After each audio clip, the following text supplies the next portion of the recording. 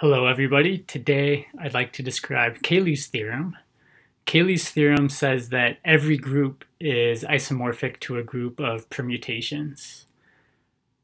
So in some sense that means that in group theory you don't need to study all groups. You could just instead study the permutation groups.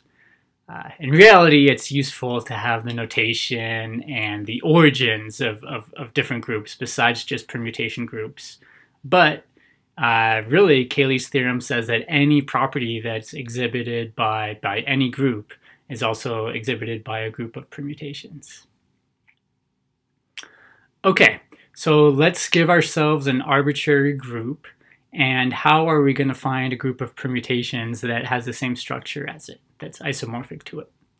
Let me start going through the proof of this theorem, and then we'll quickly leave to go to an example, and then return to the proof.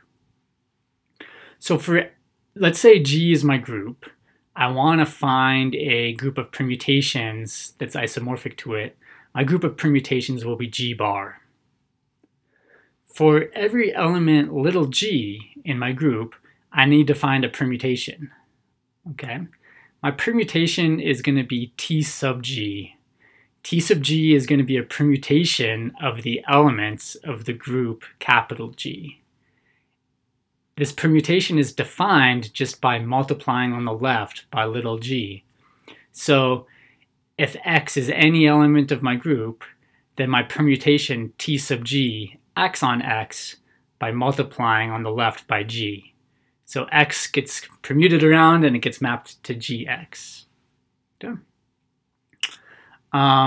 T sub g is a permutation of all the elements of g. It's one-to-one and onto. It's bijective.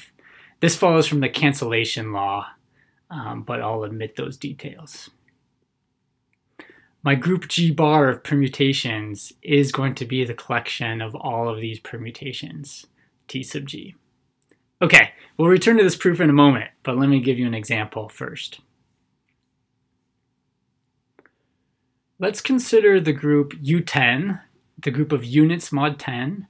Its elements are all the numbers up to 10 that are relatively prime to 10. So 1, 3, 7, and 9. The operation is multiplication mod 10. Here I've drawn the Cayley table, or multiplication table for this group. I've ordered it with 9 coming before 7, just to exhibit the isomorphism with Z mod 4, the cyclic group of order 4.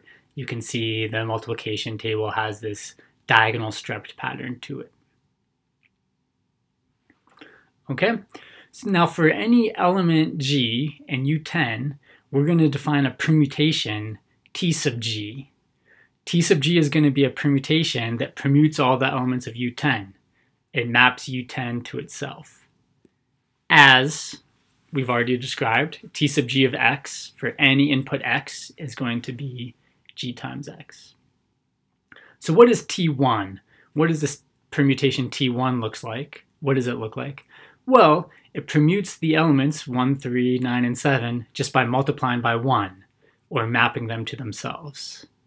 So this is the identity permutation. The permutation T3 acts by multiplying by 3. 1 maps to 3, 3 maps to 3 times 3, which is 9, 9 maps to 9 times 3, which is 27, or 7 mod 10.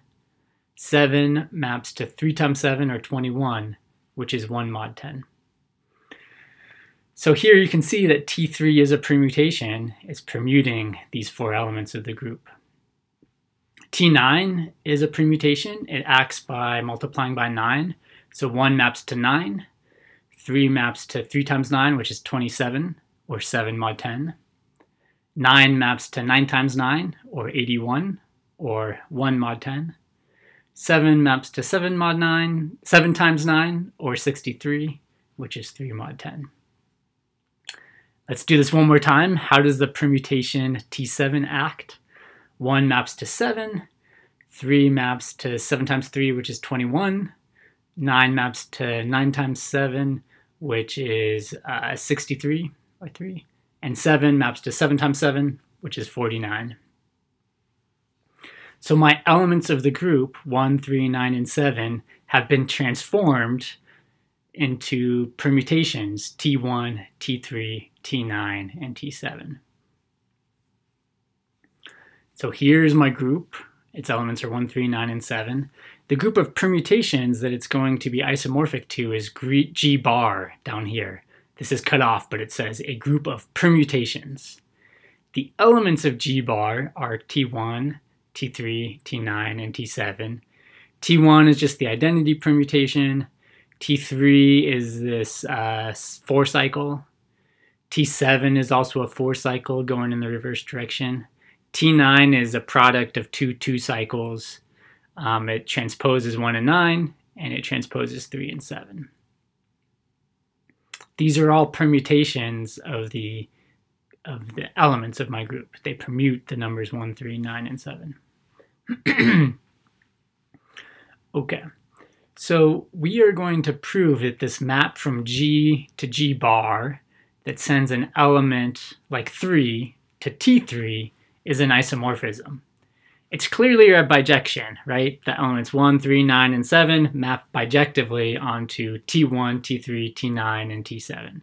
1 maps to T1, 3 maps to T3, 9 maps to T9, 7 maps to T7. Not every bijection is an isomorphism. You also need to preserve the group structure. We'll do this in general up above, but let me show you what preserving the group structure looks like here. I could multiply 3 and 9 to get 27 or 7, and then map that to T7. Or I can map 3 and 9 to T3 and T9, compose them. When I compose T3 and T9, I better get T7 if I'm preserving the group structure. Do I get that? Is T3 composed with T9 equal to T7? Yeah, take T3, copy and paste it here. Take T9, copy and paste it here. When I do one after the other, I do get T7. 1's mapping to 3, which is going to 7, as we want. 3's mapping to 9 and back to 1, as we want. 9's mapping to 7 and to 3, as we want. 7's mapping to 1 and then to 9, as we want. This shouldn't be surprising, because to do T3, we're just multiplying by 3, right? 3 times 3 is 9. To do T9, we're just multiplying by 9. 9 times 9 is 81, which is 1. So in total, we're multiplying by 3 and then by 9, or we're multiplying by 27. But mod 10, we're just multiplying by 7. So 3 is going straight to 3 times 7, which is 21, or 1. All right, let me go back to the general proof. Keep that example in mind, though. So, Cayley's theorem says every group is isomorphic to a group of permutations. The proof is as follows. For every element little g in our group, we have this permutation T sub g, permutes the elements of the group just by multiplying on the left by little g. G bar, the collection of all permutations T sub g, where g is in our group, this is going to be our group of permutations that we'll show as isomorphic to G. The operation on G bar is just the operation you have on any group of permutations. It's function composition. Our isomorphism maps from G to G bar by sending G to T sub G. So phi of G is going to be T sub G. It's clear that phi is bijective, right? We saw in the U10 example, my elements 1, 3, 9, and 7 of G mapped bijectively onto my elements T1, T3, T9, and T7 of G bar. Let's see if it preserves the group structure. Well, for 2 inputs little g, we want it to be the case, as with any isomorphism, that phi of G times G bar, that phi of G times G prime is equal to phi of G composed with phi of G prime.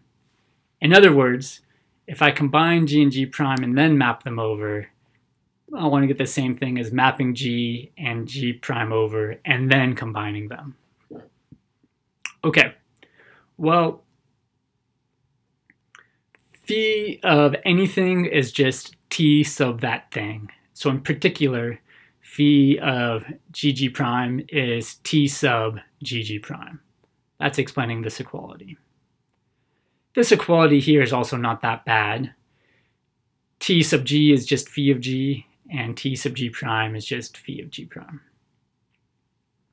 To explain the equality in the middle, we need to show that these two permutations are the same, t sub gg prime, or the composition of t of g with t sub g prime. Okay, so to see that these two permutations are the same, well, two permutations are the same if they permute any arbitrary input x in the same way. So we're going to plug in an arbitrary input x and see where it goes. Under t sub gg prime, x maps to gg prime times x. By associativity, that's just g times g prime times x. G of anything is just t sub g of that thing. That's where this equality is coming from. And here, g prime x is just t sub g prime of x, giving this equality here. And lastly, tg of tg prime of x is the composition of tg with tg prime applied to x. All right, so since these permutations behave the same on any arbitrary input x, that gives us the equality in the middle here. That's the end of our proof that G, our arbitrary group, is isomorphic to this carefully constructed group G bar of permutations. A lot of notation going on there, but hopefully the example of U10 helps, and it's worth going through this in detail and figuring out where your questions are. Let's talk through one other example besides U10. So let's talk through the example of U12. U12 is the group of units, mod 12.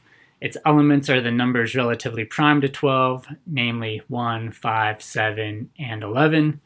I've drawn the multiplication table for G up here. We want to see that G is isomorphic to a group of permutations. That group of permutations we'll call G bar. It's drawn down below. It's cut off, but this says a group of permutations, G bar. The elements are not 1, 5, 7, and 11, but T1, T5, T7, and T11. T5, for example, acts by multiplying by 5. So 1 maps to 5 times 1. 5 maps to 5 times 5, or 25, which is 1 mod 12, because it's 1 more than 24. 7 maps to 7 times 5, which is 35, which is 11 more than 24. 11 maps to 11 times 5, which is 55, which is 7 more than 48. So T5 is this permutation, swapping 1 and 5, and swapping 7 and 11. T7 also swaps pairs, so T7 swaps 1 and 7, and 5 and 11. And T11 swaps 1 and 11, and 5 and 7. Okay, I've mapped from G to G bar by mapping 5 to T5 and 11 to T11, etc. Have I preserved the group structures while doing this? Well, if so, then 7 times 5 in the original group, 7 times 5 is 11. So I can multiply 7 and 5 together to get 11, and then map over into the group of permutations to get T11. But that better be the same thing as mapping 7 and 5 over to get T7 and T5, and then composing them. So I better have that T7 composed with T5 is T11, just in the same way that in my original group G, 7 times 5 was 11. Is T7 composed with T5 equal to T11? Well, yeah, we can check that. Let's copy T5 down below. Let's copy T7 down below. When I compose those, what do I get? Well, in the composition, 1 is going to 5 and then to 11. So 1's going to 11. 5 is going to 1 and then to 7, so 5 is going to 7. 7 is going to 11 and then to 5, so 7 is going to 5. And 11 is going to 7 and then to 1, so 11 is going to 1. So yes, indeed, T5 composed with T7 does give me T11, and you shouldn't be surprised by that because, remember, doing T5, we're just multiplying by 5. So for example, 7 mapped to 5 times 7, which is 35, or 11 more than 24, or 11. And then doing T7 is just multiplying by 7. So 11 mapped to 77, which is 5 more than 72. Okay, but in total, I multiplied by 5 and then by 7. In total, I multiplied by 5 times 7, or 35, but 35 is 11 mod 12. So in total, multiplying by 5 and then by 7 is just the same as multiplying by 35 or multiplying by 11 mod 12. Wonderful. So that was our second example of Cayley's theorem. We saw that this group G, U12 in this case, is isomorphic to a group of permutations whose elements were not 1, 5, 7, and 11, but T1, T5, T7, and T11. Let me end just with an aside. A fun, surprising fact that's hard to prove that is true. And I think of this as unrelated to Cayley's theorem. I just wanted to throw it in. It turns out that the real numbers under addition are isomorphic to the complex numbers under addition. So you might be surprised by this because when you're adding real numbers, you're taking two real numbers on the line and then adding them together to get another number on the line. The complex numbers, however, are living in the plane. Every complex number has a real part and an imaginary part. And so when I add two complex numbers, I'm adding numbers in the plane. So addition in the plane feels quite different than addition in the real line. Nevertheless, you can prove that these two groups are isomorphic. If you want to learn more about this, be my guest or shoot me an email. It's a little bit beyond the scope of the class, but I wanted to give you an example of groups that you might not be able to visualize as being isomorphic, yet nevertheless they are. Thanks. Let me know if you have questions.